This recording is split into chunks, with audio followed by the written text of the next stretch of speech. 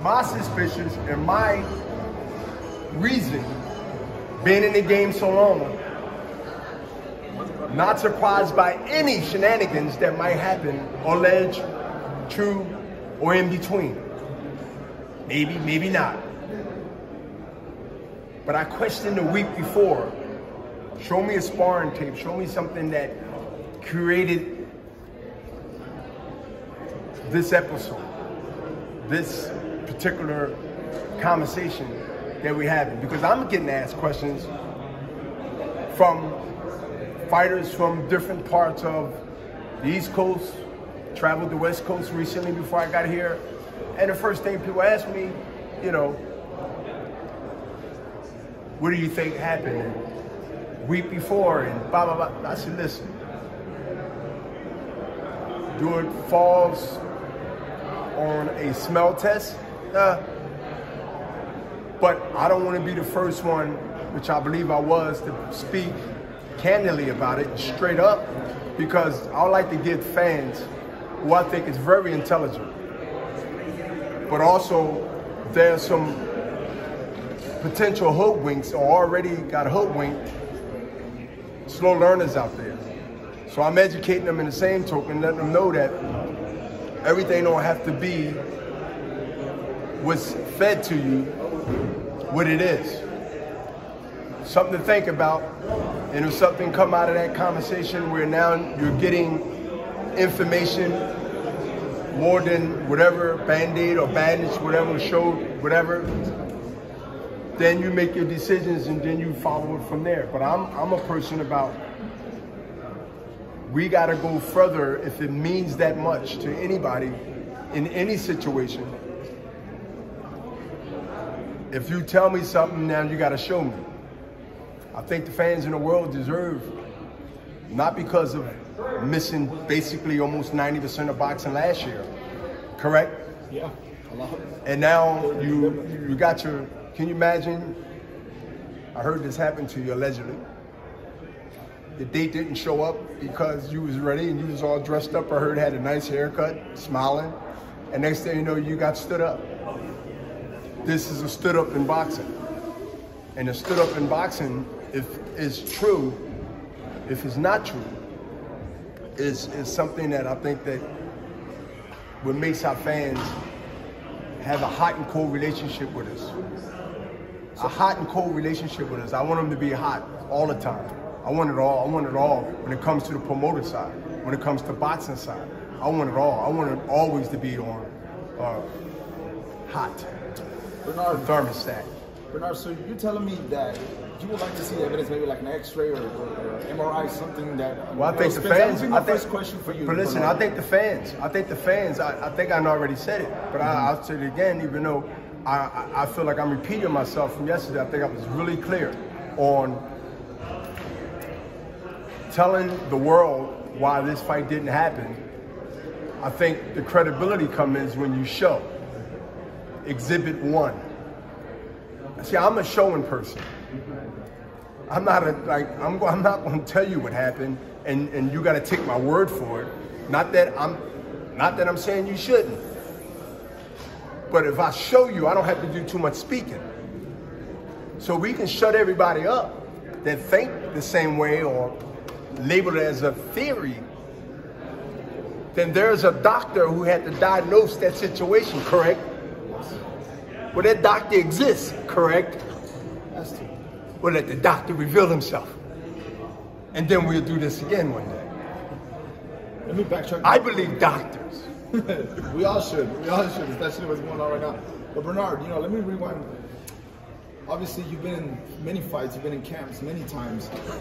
That Terrence Redknapp, did he probably felt it weeks before, or did he just? What do you think? Like he could. If you felt, obviously he couldn't. I mean, what? It would have been really tough for him to go into a fight knowing about that. Could he still probably made it to the fight? Could he probably? My question for you, I guess. I know what your question is. Your question is hypothetical, because you're saying when you have that type of injury, it's painful, it's this and that.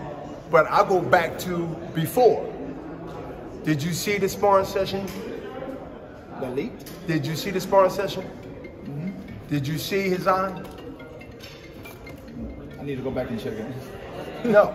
You seen his sparring session, but you didn't see the eye, but you need to go back and check it. Either you seen that and you seen the other, or you just seen clippings of a sparring session that maybe don't attach to the incident, allegedly, if it happened or not. I want to talk to the doctor. See, in sports, not just boxing, we in the Jerry Jones neighborhood. If a player gets hurt, and you done set up a slow ball in a fast game, and I got to grand slam it. Yeah, I got every base loaded, first, second, and third. And you telling me you seen A, but hypothetical, if this happened, wouldn't it be kind of hard? How I'm gonna even speak on that? Because before we get to either side, you have to look at, here it is. I'm gonna show the world of boxing, the fans, that I ain't just letting Pacquiao sit on the shelf again at 40-something years old and then gotta start the motor back up, say 3, 4, 5 months up. That's like a year for an Asian fighter. So there's a lot of this, there's a lot of chess, but most people are thinking checkers. I play chess. A lot of fans were honestly looking forward for Pacquiao Spence. Absolutely. Now we have Ugas Spence. I mean, Ugas versus Pacquiao, Pacquiao versus Ugas. Is that still an explosive fight? Break that down for us. I'd rather have Spence and Pacquiao than anybody else. Second or third or fourth. I'm not going to say the guy ain't no fighter, or he don't have no experience, or he ain't capable. Every 20-something years, you see an upset. When the last time we seen a major upset? It was Mike Tyson, to my knowledge.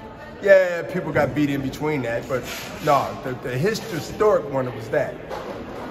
I don't feel that in this one. I think Pacquiao is going to show his veteranness on how he adjusts mentally. Pacquiao's more in danger than his opponent because it's a new opponent. Not new fighter, but a new mindset. See, some fighters can go in there and want to kill another fighter, but he got a different opponent, he just want to hurt him. There's a difference between kill and hurt. In my opinion, but obviously I'm not a fighter, haven't been in the ring. I thought Ugas was going to have it harder because obviously Pacquiao's experienced, the quickest fighter out there, different angles, has power both of his hands. But now you're telling me, obviously you have a lot of knowledge in the ring. Why does that Pacquiao has to be more on his toes this time around? Because he's Pacquiao. Who haven't he seen? What style he haven't faced? What challenge? What emotions? High, low, in the middle. Pacquiao's seen everything that I've seen, and probably even more. So